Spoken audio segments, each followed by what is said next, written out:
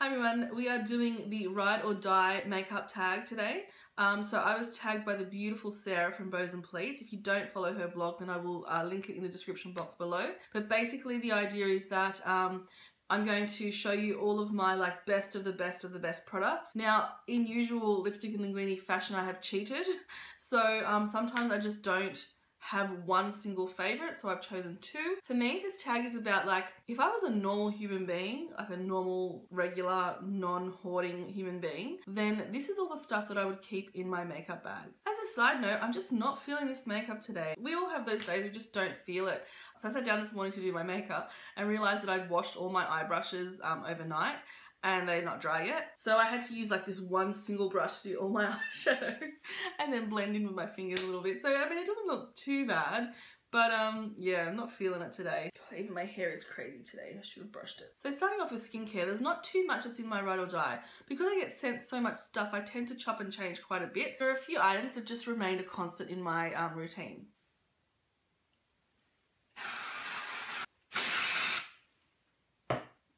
It's not even dirty, it's actually that's too clean and it's too smooth.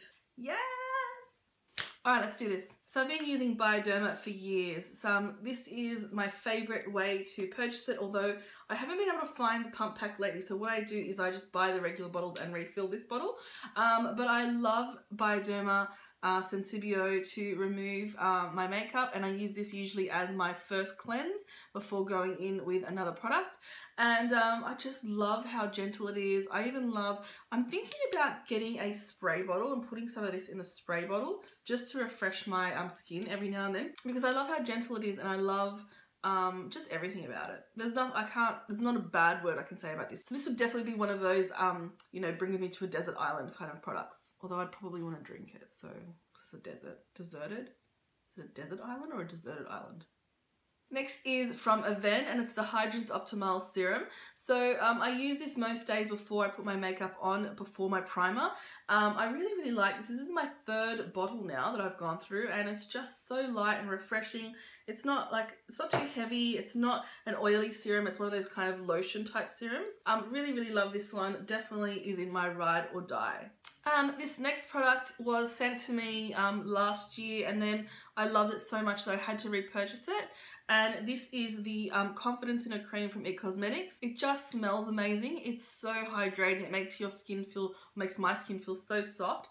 I will use it as a day or night cream. I will use it around my eyes. I will use it non-stop. I love it. This is my new jar, but the first jar took maybe 5 to 6 months to finish. I used the smallest little amount, and it just goes really far. My favourite lip balm, this one was hard because there's a couple, but I'm going to leave it with this one. It's the Agave mask, or the Agave lip mask from Bite Beauty. This is one of the minis, but I have one beside my bed and I have one in my bag that I just carry with me all the time because it's just really nice to refresh your lips. Now on to beauty tools, the things that I use to apply my makeup and the things that I just couldn't do without. It's no surprise that the Beauty Blender is probably my #1 tool. This is a brand new one in the packet. It's one of the red carpet ones, I believe. I didn't want to show you my others because they're dirty. I use them for foundation, I use them for concealer, I use them for powder, I use them to blend in blush, all sorts of stuff. I just don't think there's a better sponge on the market. I'm looking forward to, though, trying the brand new ones from Real Techniques because they're supposed to be amazing, but these so far are the ones that I love. In terms of brushes, I don't think there's anything softer and more luxe feeling than ItCosmetics brushes. They're just to die for. This is the large powder brush, and it is huge, can you see? They're so soft, they wash so well. There's really nothing to complain about other than the price. I do believe this one's about $80, but you really do get what you pay for, and they're cruelty-free. They're just lovely brushes. So in terms of face brushes, these are the ones that I love. If I'm doing a full-on heavy bake, I will use these puffs from Daiso. They're $2.80 for I think a pack of 2.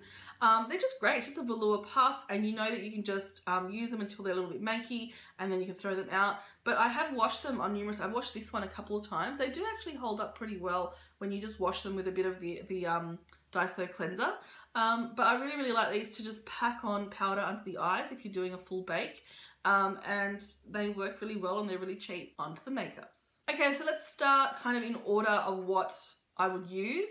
In terms of primer, I don't really have a ride or die primer. I kind of use different primers depending on what I want, what the finish is. But the first ever high-end primer that I ever bought, and the one that I tend to always go back to, is the Smashbox Photo Finish Primer. I just love the way this feels. It just is so silky. It's obviously a silicone primer. If you haven't tried this one before, pick up a sample of it at Mecca. It's just a really lovely primer. If you're not into the silicone ones, then this is not for you. But I'm going to cheat. I'm going to say this is not my ride or die because I do use different ones all the time, but I do tend to come back to this one all the time. For foundation, there's no surprise here. It's the ItCosmetics CC Plus cream. I like the original, not the Radiance. I find that this just does everything. It covers everything I need. It still looks quite natural. It moisturizes. It's got your 50 plus sunscreen in it. It blends really well. It lasts all day for me. There's nothing bad I can say. Unfortunately, I do need 2 shades and mix them together. So I'm in between, I think it's light and medium. Towards the end of summer, I get to medium. Towards the end of winter, I'm light, and then I mix them in between. Especially at the moment, because I did get that little bit of extra sun when I was overseas. I am definitely mixing, but I think I might be ready for medium soon. I'm a little bit light today because I've used a different concealer, but I love this, and everybody that I give it to, or everyone that I recommend this to, also loves it. Okay, so onto powders. This was my ride or die for the last, I don't know when, but a long time. And I still really, really love it. And I used it today for the first time in a long time.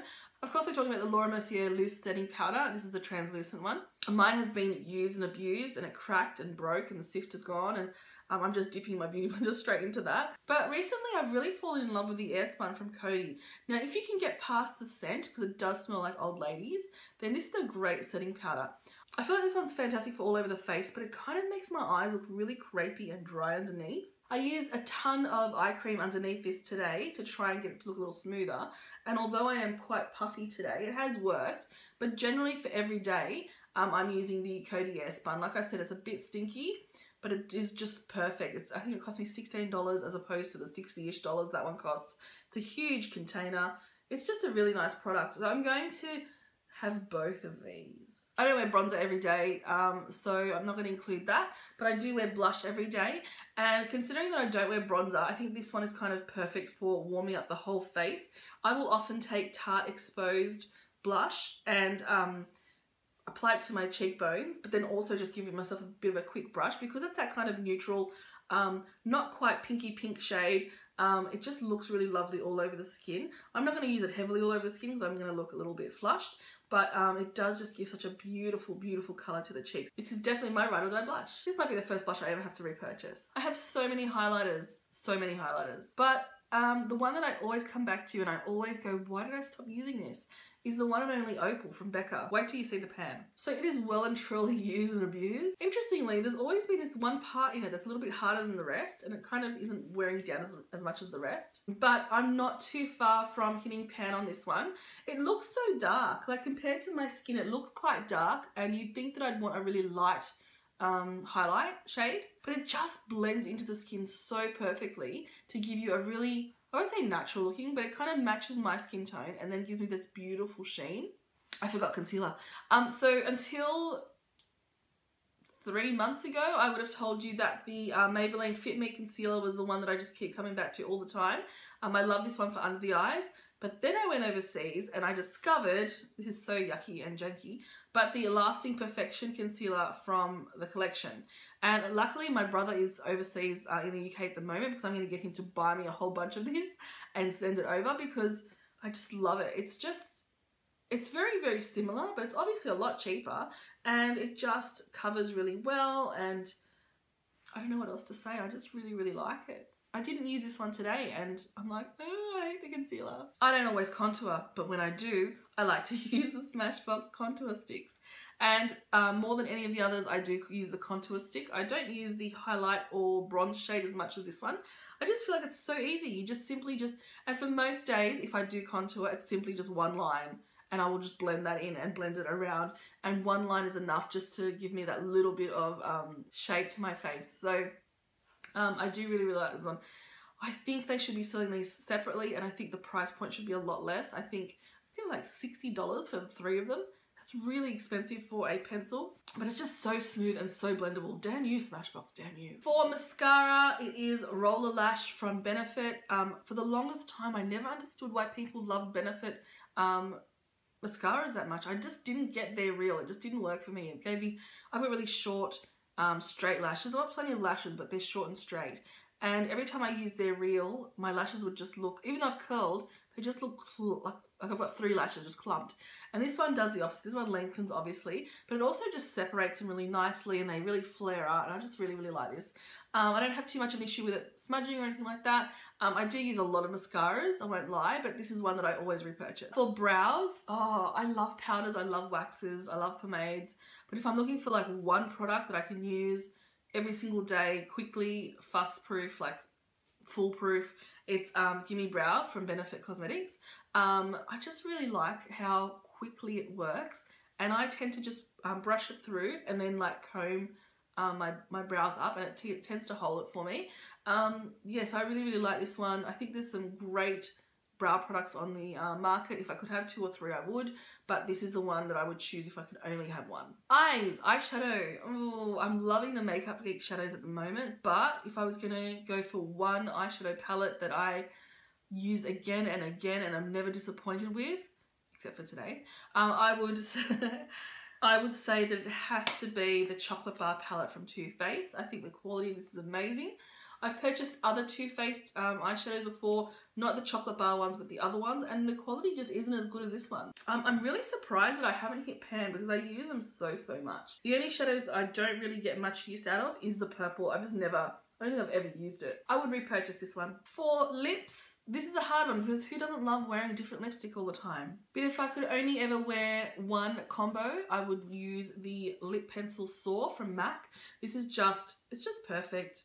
I liked it before the whole like Kylie Jenner thing, but it's just a beautiful shade. It gives me that look where I'm obviously wearing lipstick, but it doesn't look like wham. This is like the main focus of my makeup. It's just really, really pretty. And then along with that, there are 2 lipsticks that I like wearing with it. Again, I'm cheating, but I love the shade Myrrh from MAC. So that's quite a good match for that. And then if I'm feeling a little extra, which is most days, I just don't think you can go past Marc Jacobs lipsticks for like comfort and just feeling luxe and lush, and they're just beautiful. They last all day on me. They're matte, well this one is matte, but it's not too drying. And the colour is a little bit more pink, but I just love this one.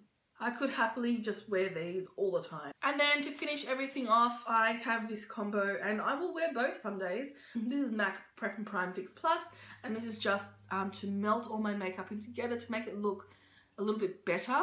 So sometimes I look at myself in the mirror, I'm like, oh, things have not worked out well today, just like today.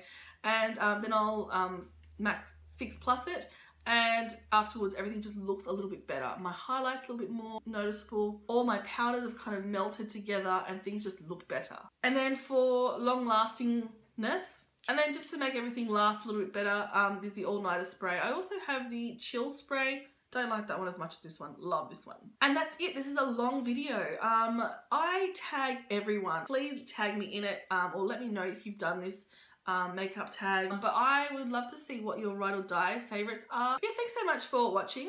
This is going to be a standalone video. There won't be a blog post associated with this.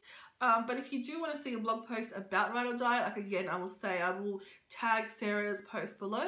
You should definitely check out that blog. It's amazing. And I will see you next time. Bye.